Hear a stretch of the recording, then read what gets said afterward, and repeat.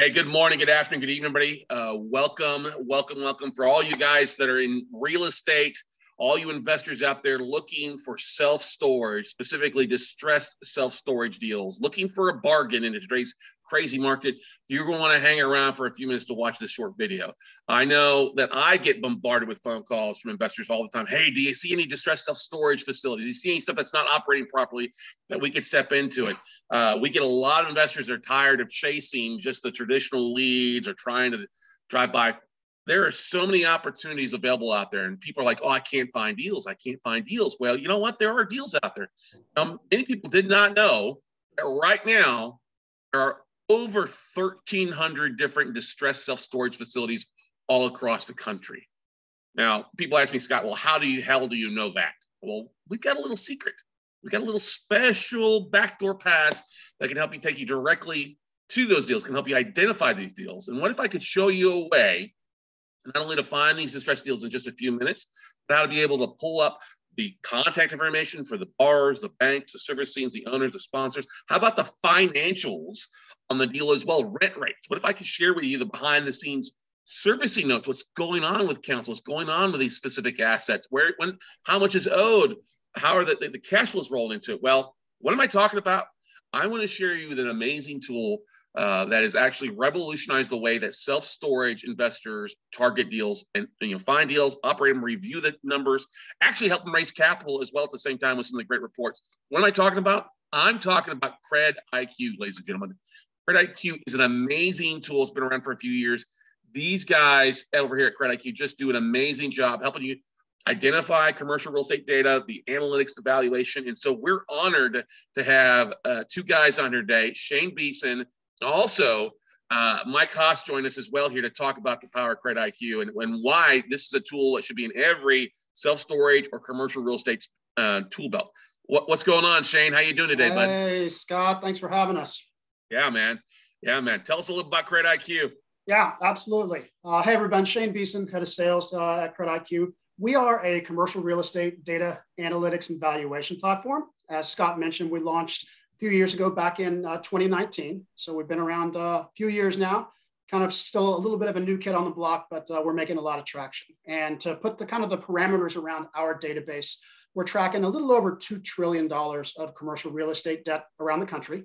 That's going to be comprised of the entirety of the conduit CMBS universe, as well as on the multifamily side, the agency stuff. So Fannie Mae, Freddie Mac, small balance, Ginnie Mae, as well as CRE CLOs and single borrower large loans. That's kind of the parameters of our world.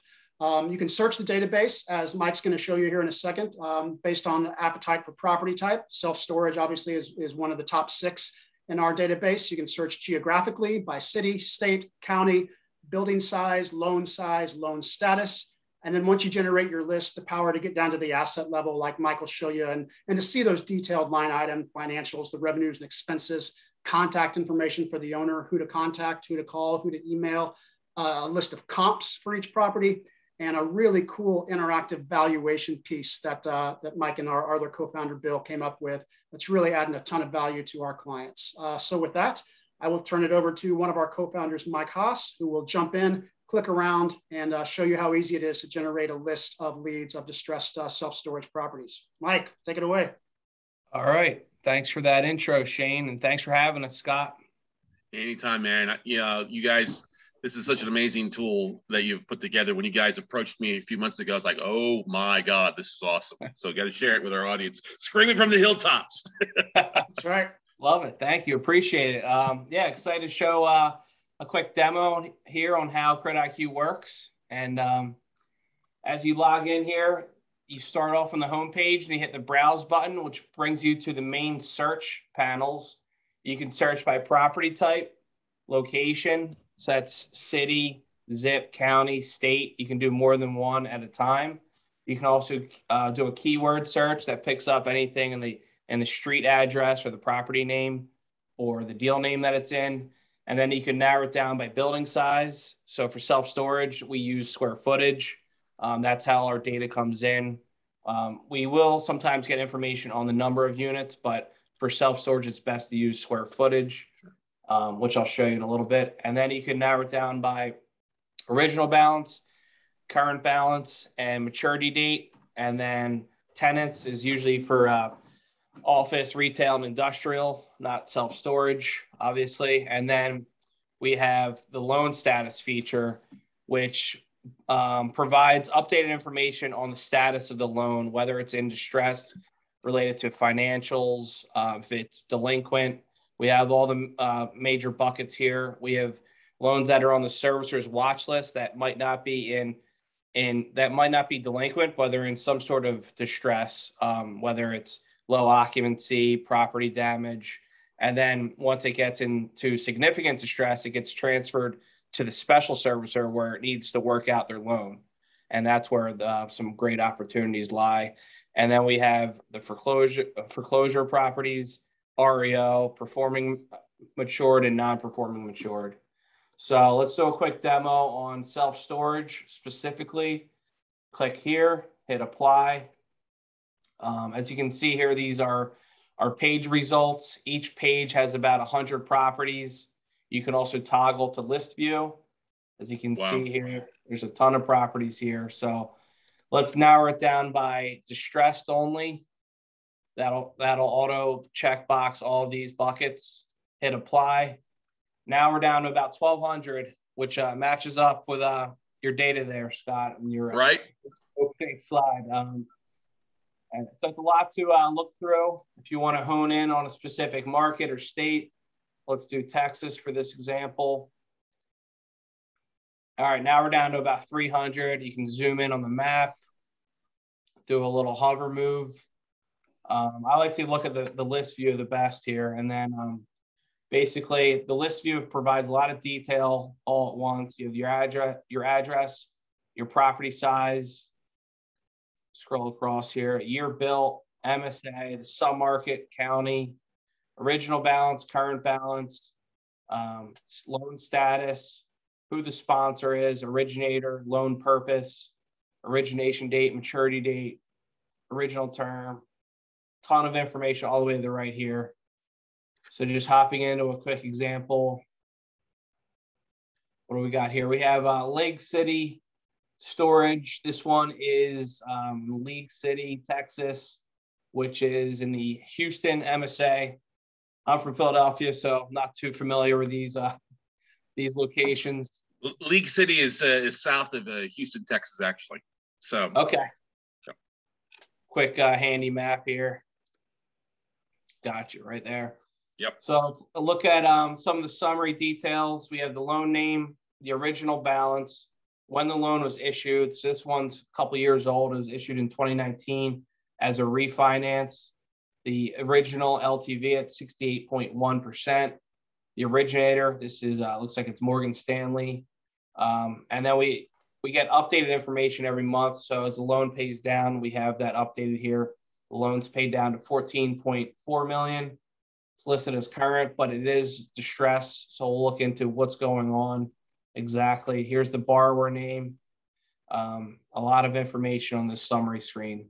And then to drill in, you walk your way across the top here into the various tabs. Clicking into the loan tab, even more loan information. We get the loan terms, interest rate, interest only, expiration date. A lot of times that's when distress happens, when that loan converts to principal and interest. That DSCR will drop below break even. It's an opportunity there. And then we have amortization type, origination date, maturity date, who the master servicer is, the special, and all of the prepayment terms.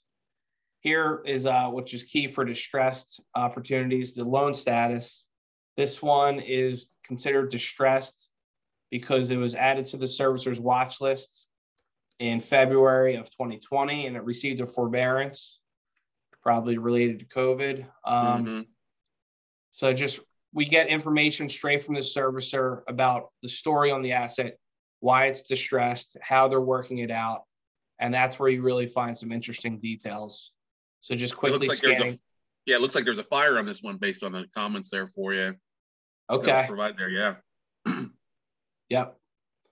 And then it gets, so these servicer commentaries get updated every month, and it kind of builds a history of what's going on.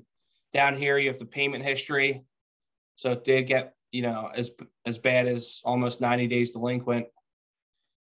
And then moving on, here's the property tab, picture of the asset, some location details, the valuation. These are the appraised values, MAI certified, 22 million, 51 bucks a square foot at a 6.2 cap. Down here, we have a defeasance table.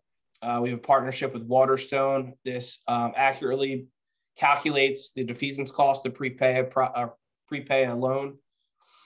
Valuation, I'll get into that at the end. The financials, here are what Scott mentioned earlier on the call. We have the borrower's operating statements, all of their financials, their line items. We have their most recent occupancy. And every time they submit a financial, we capture that. As you can see here, we have 3 statements. The most recently provided was a 3-month statement as of March 2021. Looking back at the most recent full year, 2020, the property is at 95% occupancy. Here's the base rent, dollars per square foot, which is basically the self-storage asking rent. And then you have the real estate taxes, insurance, utilities, repairs and maintenance, all the line items. And this is what really fuels our valuation model. If you want to do a quick high-level look at the financials, we have the revenue, expenses, NOI, net cash flow, DSCR. As you can see here, the DSCR has been trending down. Maybe that's one of the reasons for the distress, as well as the fire at the property. Clicking into the comps tab. So the comps tab pulls in all of the surrounding properties that the system deems as comparable to the subject property. And we pull in 25 of the most comparable. So you can quickly benchmark the market, see how your property is performing. As you can see here, here's some more properties. We rank them 0 to 10, 10 being the most comparable. You can hit the drop down thing for some more information. Here's underwritten, occupancy, estimated rents, expenses, all right there. If you want to drill in even further, click into that. Here's the property, same information, loan, financials, comps. So back to our subject property. Another very important aspect that CRED-iQ provides is the borrower, owner, the owner of record, the entity's address, the owner of record's address, the borrower's emails, up to 2 emails, and 4 phone numbers. And then we even have the master servicer, their contact, who the bank is, and then the special servicer. So these are the people you'd want to call directly and work out the loan or acquire or make a deal happen. Clicking into other details, even more information. There's about 150 data points here. Wow. A lot of information. And then moving back to the valuation tab. This is a pre-filled direct cap and DCF value where it automatically pre-fills the most recent 12-month statement for the direct cap. It applies a market capitalization rate and arrives at a value of 18.5 million. As an end user, clients have the ability to adjust anything in green under MyQ, and that will calculate your own value. So CRED-iQ is the pre-filled system generated or CRED-iQ analyst calculated value, and then the MyQ is the client side. So if you disagree with the current occupancy for the DCF approach, you want to change that to 85%. Click that. This will update on the fly. 13.9 million. If you really think the cap rate in this area should be closer to 8.5, hit that. It'll calculate again. And then down here, you have the weighted average effective rent. You have the market vacancy rate. You have your lease up assumptions. And then you have all the operating expenses that are pre-filled from the in-place historical financials. The CRED-iQ pulls in the in-place, and then MyQ, once again, this is your ability to change. You want to change the full tax amount to $250,000. Click that there. It'll get updated. 10.5 million. Once you like your value, hit save a version of it, and that will generate this PDF report that I'll show you. And one thing I forgot to show, all of our calculations are fully transparent. You have your 10-year DCF holding period, all of your cash flows, your base rents, expense reimbursements that are not really for self-storage, but that's why it's zero. You have your expenses, real estate taxes, insurance, all of the line items, then you arrive at your net cash flow. So going back to the reports, let the valuation report generate.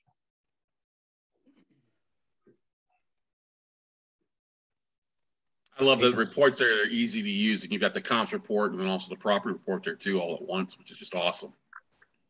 Yeah. So this is the valuation report here.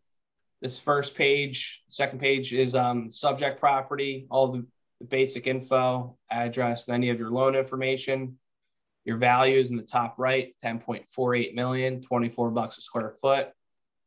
Your rent and lease assumptions, expense assumptions, investment variables, and the servicer commentary. It's pulled in. And then here's all the math behind it, all the cash flows, if you can see that. And then we have the comps report, which pulls in all the surrounding properties and a quick 3-pager. Let that generate.